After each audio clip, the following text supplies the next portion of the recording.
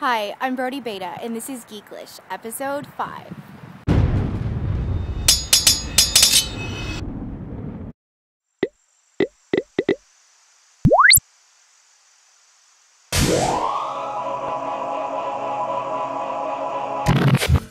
So I've taken a break from video over the last month or so and over the holidays because as you can see it's a tad cold outside right now in Ontario, Canada.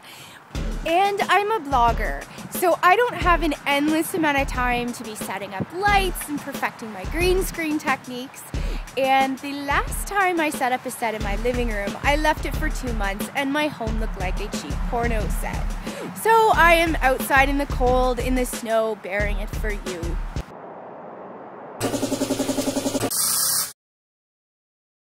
So CES 2011 just finished, and we saw a lot of cool stuff. I was reading all of your posts and watching all of the coverage on TV.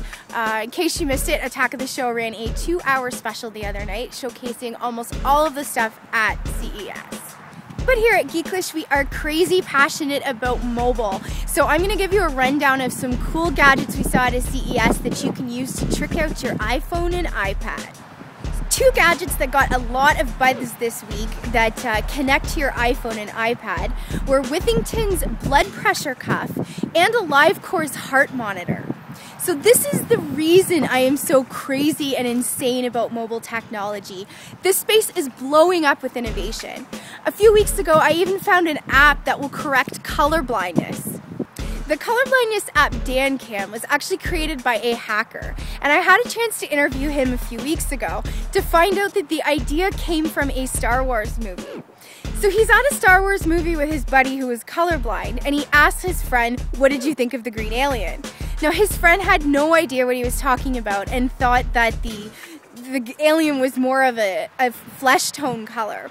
So he went into Photoshop and created a bunch of different simulations to try and see if his friend could see green. And that's how the idea for the app was born. So I have done a roundup of 10 iOS devices that we saw this year at CES that are capable of tricking out your iPhone and iPad. And if you want to check it out, the article is on the Next Web, and I will provide a link in the show notes at geeklish.com. One of the gadgets that came out of CES that I thought was really sweet this year were the 1080p MX goggles by Liquid Image. These goggles are able to shoot high-definition video at 720p or 1080p at 60 frames per second or 30 frames per second. And they're goggles. So this is perfect for downhill bikers, ATV, motocross, or any sport where you would wear goggles. Another little sexy gadget to come out of CES was Cinnamon Slice.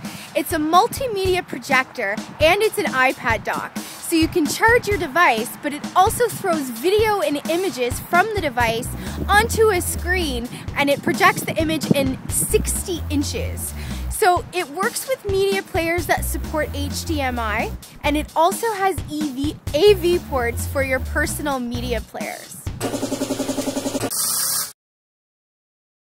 This was a huge week for tech folks, because not only did we have CES 2011, Apple also launched the Mac App Store.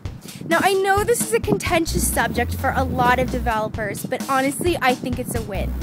The percentage of people that are not watching this podcast and are not tech savvy are going to eat this up with a spoon.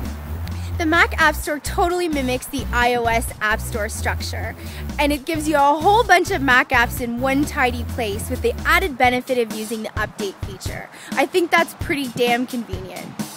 Not to mention the noobs. So those who are just learning the basics of computing and just learning Mac are going to have a place to find a lot more apps than they normally would in one place.